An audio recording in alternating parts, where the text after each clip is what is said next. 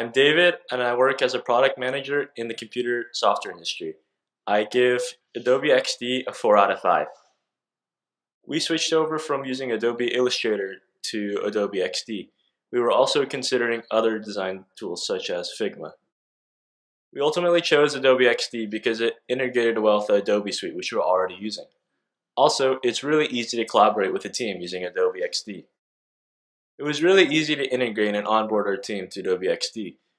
We already have Adobe Suite, so installing it was very minimal effort, and also there are already plugins with our existing services such as like Microsoft Teams that came with Adobe XD.